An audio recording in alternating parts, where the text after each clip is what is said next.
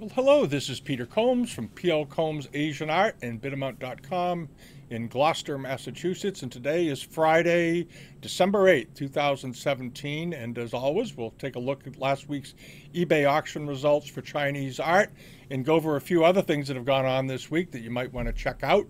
Let's see here. We're going to start first. I wanted to mention this. Last week, for fun, on the newsletter page, we added an extra. If you go over to the newsletter page and check it, you'll see it. We added a category onto the site, a couple of pages last week, just for the fun of it. We posted them here to draw your attention, but they're also available. You can get to these pages from clicking Antique Shop and Auctions. Okay, and what we did was we used some of the filters and searches we've devised and created this page. And if you come over here, you have antiques. This is non-Asian antiques, because a lot of you buy more than Asian art, believe it or not. So there are people out there actually buy European decorative art and American decorative art and carpets and so forth. So we created an area here. This is antiques by category, like this. The hammers indicate auctions. The dollar signs indicate fixed price items. And then the next page off that link is this. These are scrolling boxes that we set up on RSS feeds by category, and we've got carpets, and we put in we know quite a bit about Persian rugs and European decorative art, so we included some nice looking clocks. We've pulled up that they'll search and replace as they sell. Some very decent paintings, some artwork, more antiques and accessories, sort of a mix of French and European porcelain, and so forth. And you might find the page sort of handy to get into. It does separate out a lot of the crud that's on eBay that you probably don't want to look at. The other thing we did last week, in case you missed it, was we did this. We did an auction review for the Christie sale in Hong Kong in late November. It was a pretty good series of sales. They had a couple of notable flops, but including the cover lot of one of their catalogs. But overall, it was a very good result. And the video, I think, is about 25 minutes long. It's fairly long because we covered a lot of the pieces. There were so many things to pick from. They had 9 catalogs. It was crazy. So you can go over there and here on YouTube and take a look at that after you finish here. All right. And now let's get over to the auctions on eBay last week. This was a very, very nice plate, Tongxi period, put up by Qing period. He had a number of good things up. We're going to go through a few of them.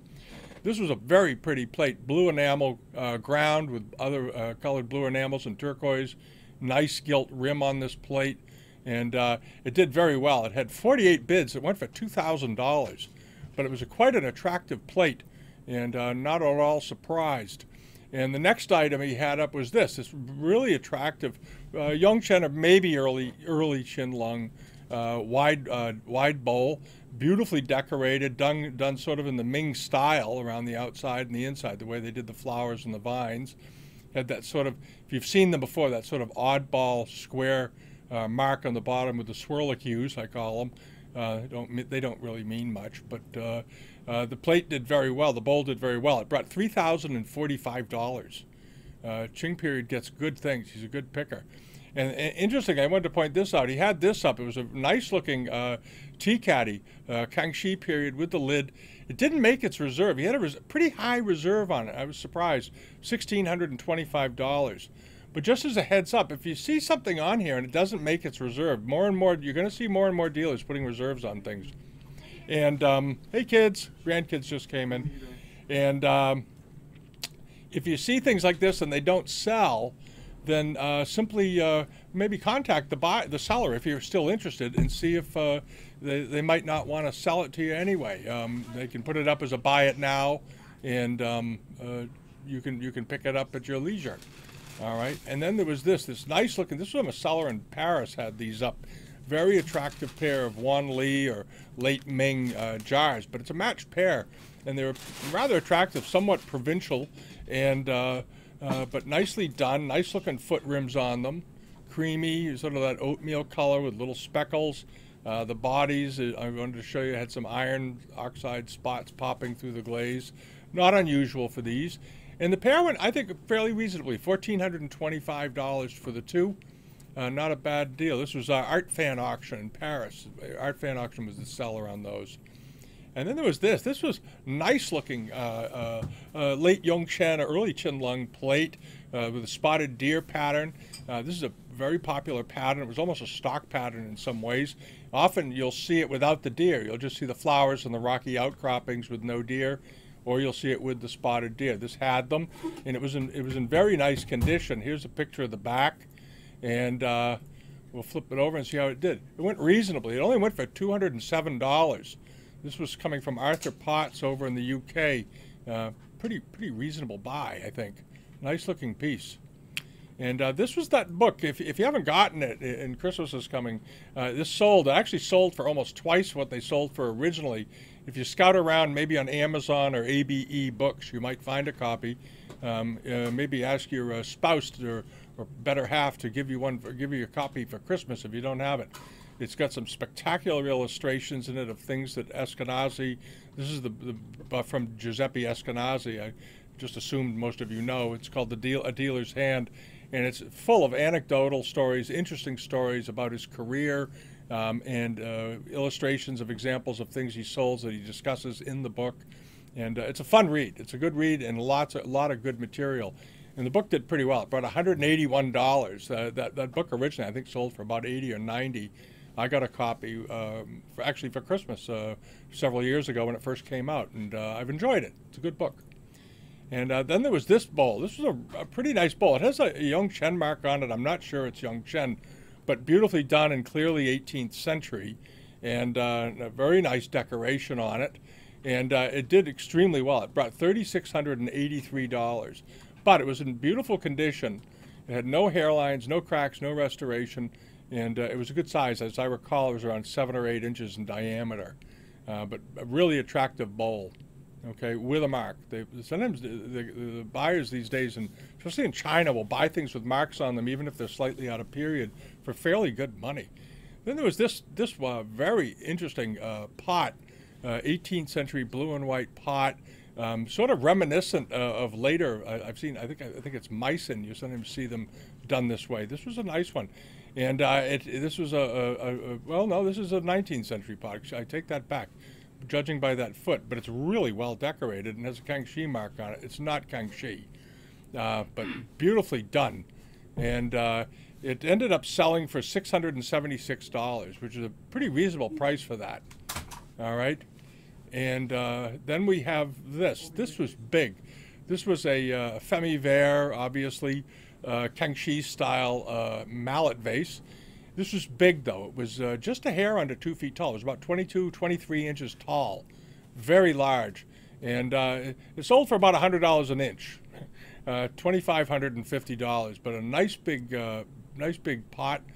Clay and Brush in Italy had this up.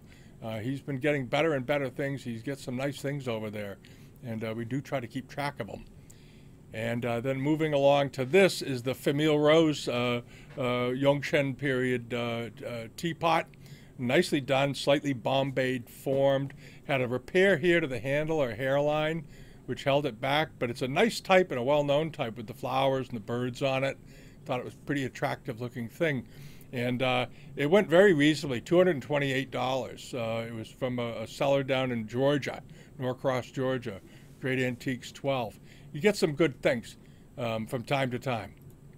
And then there was this Ming bowl. This was really a nice looking, probably Wan Li bowl. It's got obviously an earlier Ming mark on it. It's got like a Chenhua mark on it.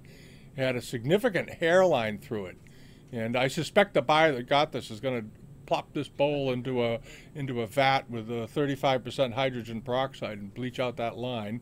And it'll basically just disappear. But anyway, it's a nice looking bowl, and it did pretty well. It brought $404, which isn't a bad price these days for a Wan Li bowl with a rather big hairline in it. I was curious to see how that did. And then there was this. This was something I thought was pretty terrific.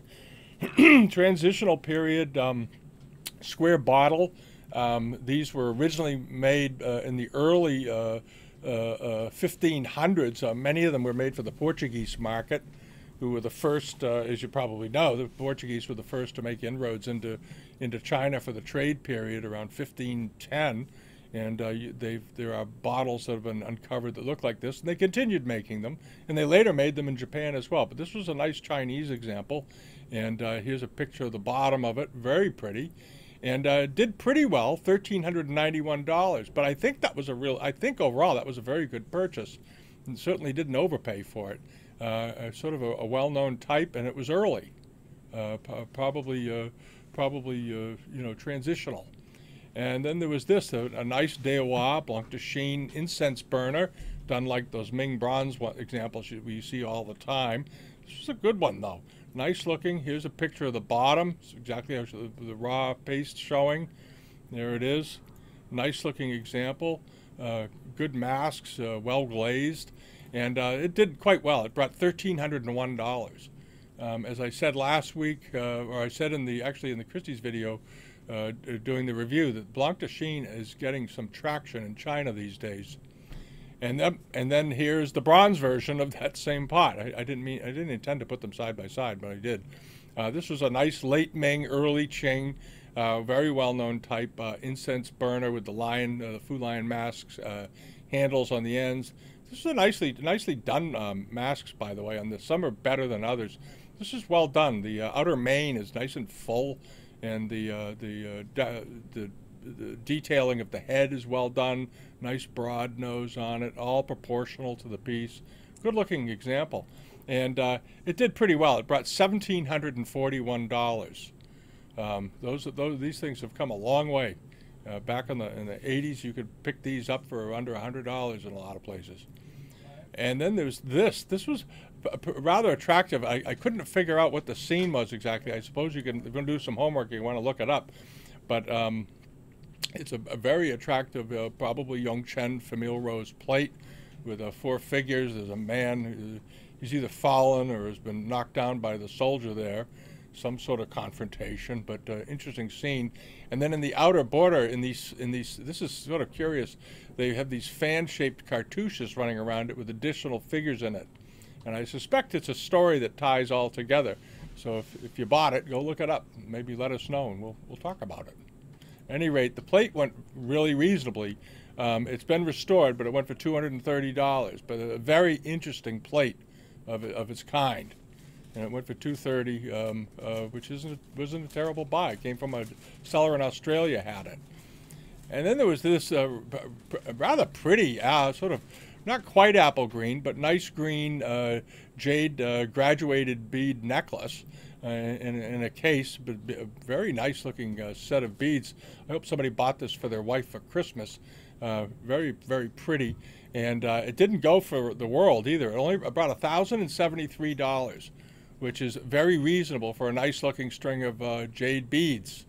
Not bad at all. And then over here was this transitional pot with the aubergine fish on it. There was a lot of interest in this. This was quite an attractive pot. Here's the bottom of it. There's the fish. It had a tiny bit of what looks like enamel loss here and there, which is pretty typical, especially with those aubergine enamels and with the red overglaze. But this was a good-looking jar. It was around 12 inches tall, as I recall, and it did just fine. It brought $3,803. Not bad at all. Absolutely fine. And then last was this. I don't know if anybody knows. Normally you see these hat fobs go up, and they do them one by one. And this guy had 1, 2, 3, 4, 5, 6, 7 of them, and he put them up as a set. And look at the price. They brought $4,045, which is probably about right, because if you've seen these sell individually, they typically sell for around, $450 to $650 a piece in that price range. So $4,045, and you get them all. All right, and there's a couple of nice cobalt ones there. There's a nice gilded one, gold glass there, and good looking thing. All righty, and I think that about covers it for the week. And if you're not a subscriber yet, come over to Bidamount.com and sign up for the weekly newsletter. It's entirely free. And subscribe to us here on YouTube. And as many of you know, we do at least 1 video a week. Some weeks we do 2 if there's been an auction or something interesting. All right. And thanks so much for visiting, and have a great weekend. And we'll see you next week. Thanks so much. Have a great week. Bye-bye.